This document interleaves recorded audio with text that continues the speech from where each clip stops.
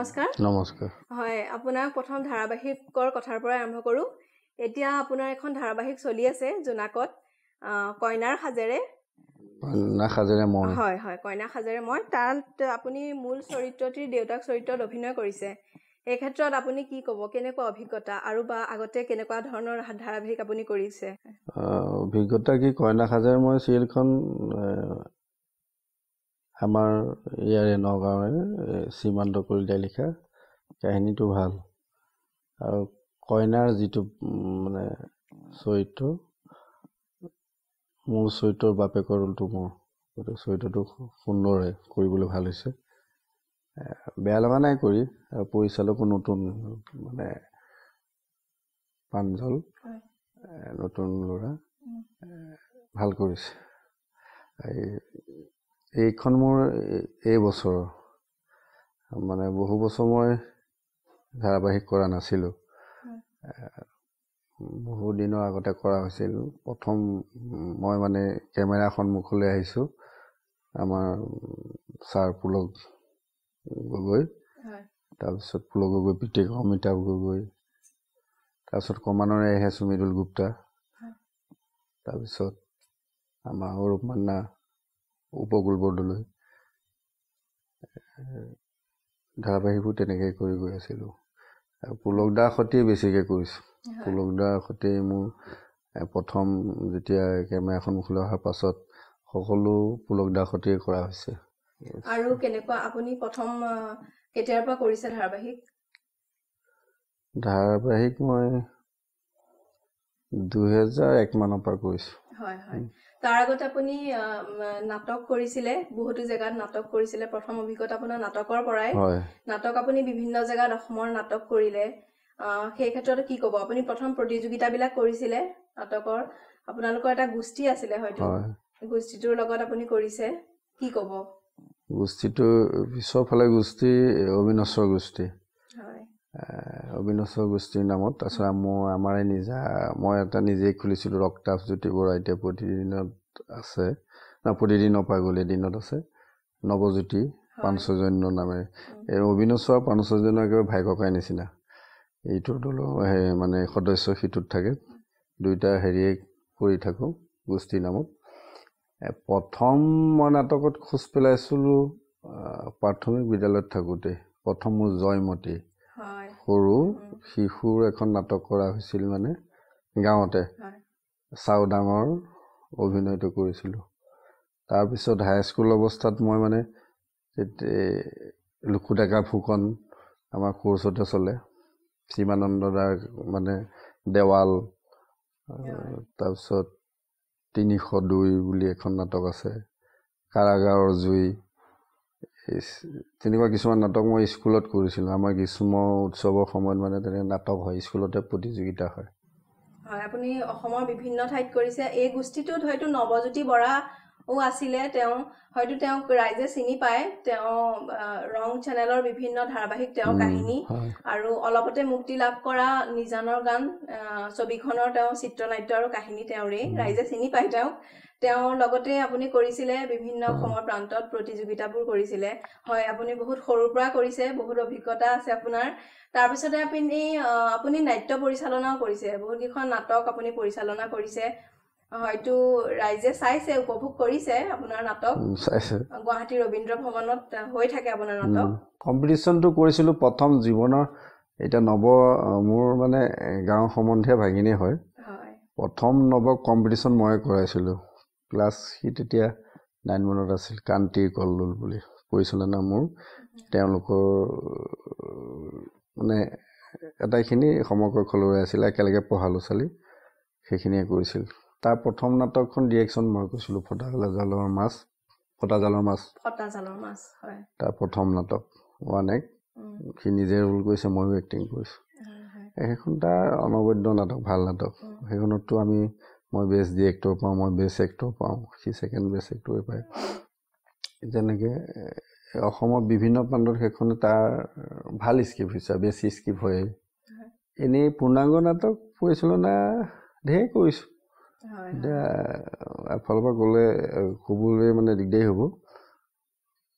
অলপতে আপুনি এখন নাটক পৰিচালনা কৰিছিল ফটোগ্ৰাফ বুলি হয় হয় সেইখন ৰবীন্দ্ৰ ভৱনৰ মাজতে চলি গৈছে ৰাইজে নিশ্চয় দেখিছে চাগে সেইখন আপোনাৰ পৰিচালনা হয় হয় হয় তাৰ পাছতে আপুনি এটা কথা আপোনাক সুধিবই লাগিব আপুনি পৰিচালনা কৰে যিহেতু শিকায় আপুনি প্ৰথম কেকে আৰু মোহনহঁতক আপুনি শিকোৱা মই জানিবলৈ পোৱা মতে কেকে আৰু মোহন বুলি ক'লে অসমৰ ৰাইজে চিনিয়ে পায় আৰু বেলেগকে ক'ব নালাগে আপুনিয়ে শিকোৱা বুলি গম পাইছো ঠিক মই শিকোৱা নহয় আচলতে মোৰ ডিৰেকশ্যনত দুখনমান সিহঁতে নাটক কৰিছে সিদ্ধাৰ্থই কেকে মানে সি ফটাজাল মাছতে কৰিছে তাক ফটাজালৰ মাছলে আমাৰ গ্ৰুপলৈ আনিছিল সি তাৰ পাথৈত ঘৰ আৰু তাৰ বাপেক আচলতে অভিনয়ত পুৰা সাংঘাতিক দক্ষতা থকা গোটেই তেজত আছেতো গোটেই সিদ্ধাৰ্থ শৰ্মাই সেইকাৰণে এতিয়াতো অনবদ্য ৰোল কৰি আছে আৰু মোহনে মোৰ লগত দুখনমান মোৰ ডিৰেকশ্যনৰ নাটক কৰিছে প্ৰায় নৱৰ লগতে কৰি থাকে এতিয়া নাটকৰ কথা পাতিলো আপোনাৰ ধাৰাবাহিকৰ কথা পাতিলো পৰিচালনা কৰাৰ ক্ষেত্ৰত পৰিচালনাটো ফটোগ্ৰাফ কৰিলে ঋতুপৰ্ণ দাস এখন ভাল তাৰ বাদেও মই আমাৰ নগাঁৱৰ পৰা শংকৰদেৱৰ কেলিগোপাল NSG মানে NSGত লৈ গৈছিলোঁ মোৰ পৰিচালনাতে দিল্লীত আজি 3-4 বছৰমানৰ আগত আৰু মানে অসমৰ বিভিন্ন জেগাত যাওঁ আৰু কৰিছোঁ প্ৰায় মঞ্চতে কৰিছোঁ নিজেও কৰোঁ আৰু চলচ্চিত্ৰ জগতত আপুনি অভিনয় কৰিছে আৰু এই ক্ষেত্ৰত কেতিয়া প্ৰথম অৱস্থাত কেতিয়া কৰিছিলে বা কেনেকুৱা ধৰণৰ অভিজ্ঞতা এই ক্ষেত্ৰত কাৰ লগত কৰিলে কেনেকুৱা ধৰণৰ অভিনয় কৰিছে লাষ্ট প্ৰথম কথা ছবি মোৰ মানে বাইদেউৰ লগত তাৰপিছত বাইদেউৰ লগত 3খনমান কৰিলোঁ জয়মতী কৰিলোঁ তাৰপিছত আইকোড নাইট এটা মোৰে মানে মূল চৰিত্ৰ প্ৰতিভা বাইদেউ আছে আৰু মোৰ ৱাইফৰ ৰোল কৰিছে NSG বিদ্যাৱতী ফুকনে এখন ইন্দ্ৰদা আছে আজি বেয়াই লাগে ইন্দ্ৰদা নাই আমাৰ বিষ্ণু খা-খুৰীয়া আছে খুব ধুনীয়া হেৰি হৈছিল আৰ্ট চিনেমা তাৰপিছত মানে আইডত কৰিলোঁ তাৰপিছত এতিয়া ৰিচেণ্ট এখন কৰিছোঁ আমাৰ ৰিলিজ হোৱা নাই এডিটিং চলি আছে চাগে ৰাজু দা এহছান মজিদ সেইখন কেতিয়া হয় আৰু এই বছৰ শেষ হৈছে শ্বুটিং এতিয়া আজি আপোনাক লগ পাইছো যেতিয়া এটা কথা সুধিবই লাগিব আপুনি এটা চৰকাৰী চাকৰি পাইছিলে কিন্তু চাকৰিটো আপুনি নকৰিলে এই বিষয়ে কি ক'ব চাকৰিটো মানে কি অভিবি মাষ্টৰ আছিল শিক্ষক তাৰপিছত এটাত লিখাই আছিলে এবছৰৰ কাৰণে তাৰপিছত বোলো নাই মানে এতিয়া সংস্কৃতি কৰি আছোঁ এবছৰৰ পিছত যদি মাষ্টৰ কৰি থাকোঁ এবছৰৰ পিছত মোৰ ইফালেও নহ'ব সিফালেও নহ'ব চাকৰিটো গুচি গ'লে মানে কিবা বেয়া লাগিব তাৰপিছত বোলো নাই এইটো চাকৰি মই নকৰোঁ মই ইয়াতে যি হয় আৰু মানে চলিবলৈ টান শিল্পীৰ মানে অসমত দিগদাৰী হয় যাৰ কিছুমান লাক আছে গ্লেমাৰ হৈ গ'লে হৈয়ে যায় আৰু মানে লাগি থাকিলে কিবা এটা আনন্দ পোৱা যায় অৰ্থটো পিছৰ কথা মোৰ সেইটো মোৰ ধেৰ কিবা কিবি নাই যেনে তেনে চলি থাকোঁ এতিয়া মই লাইট চাইট কৰোঁ মানে নিজে নাটক পৰিচালনা কৰোঁ কেতিয়াবা লাইটত বহুত হেৰি হয় গতিকে সেইসবফালে মই মানে লাইট অলপ কিনি লাইট নাটকত কৰোঁ মানে জানে আৰু বহুতে গুৱাহাটীতো জানে NSGটো মই কেইবাবাৰো লাইট মোৰ ইয়াৰ অসমৰ গ্ৰুপৰ লগত গৈছোঁ মানে সুমন বৈদ্য দক্ষিণা শৰ্মা সাউথী চক্ৰৱৰ্তী এনে ভাল পায় সিহঁতৰ লগতে কৈছোঁ এবাৰ এখন নাটক সুমন বৈদ্যৰ ডিৰেকশ্যন সাউথী চক্ৰৱৰ্তী আৰু মই কৈছোঁ কলকাতাৰ সাউথী চক্ৰৱৰ্তী ঘৰ কলকাতাত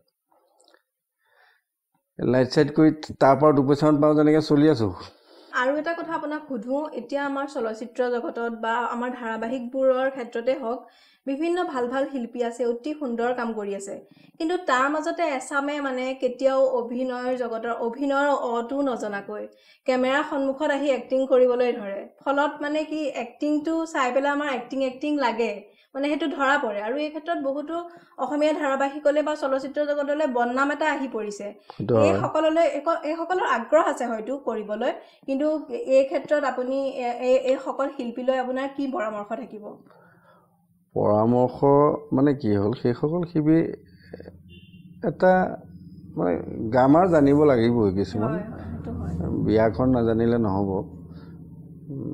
নাটকেই হওক বা চিনেমাই হওক বা আমাৰ ধাৰাবাহিকেই হওক কিছুমান তেনেকুৱা আছে আজিকালি আহে কিবা এটা চেনেল পাই যায় কিছুমান ডিৰেক্টৰৰ লগত ভাল প্ৰযোজকৰ লগত ভাল সোমাই যায় আৰু গতিকে সিহঁতে মানে সত্য শুদ্ধ শিকি পেলাই নহা কাৰণে মানে হেৰি হৈছে শিকি আহিলে ভালেই হ'ব আগ্ৰহো আছে কিন্তু এনেকুৱা কিছুমান আছে শিকি নাহে কিন্তু মানে অলপ শিকিবলৈ চেষ্টাও নকৰে টাৱতে থাকে পাইছোঁ কথা ছবি কৰিছোঁ আমুক কৰিছোঁ শিকিব লাগিবই চব জানিব লাগে বদনাম এটাও আহি পৰে চাবলে কিছু সংখ্যকে হয়তো চাবলেও ইচ্ছা নকৰে মানে এতিয়া একচুৱেলি এইবোৰ নাটকেই হওক যি শিক্ষাই নহওক শিকি শেষ কৰিব নোৱাৰে নতুন নতুন ধাৰা আহি আছে নতুন নতুন ষ্টাইল আগৰ চিনেমা এতিয়া চিনেমা পাৰ্থক্য আছে আগৰ নাটক এতিয়া নাটক মানে বহুত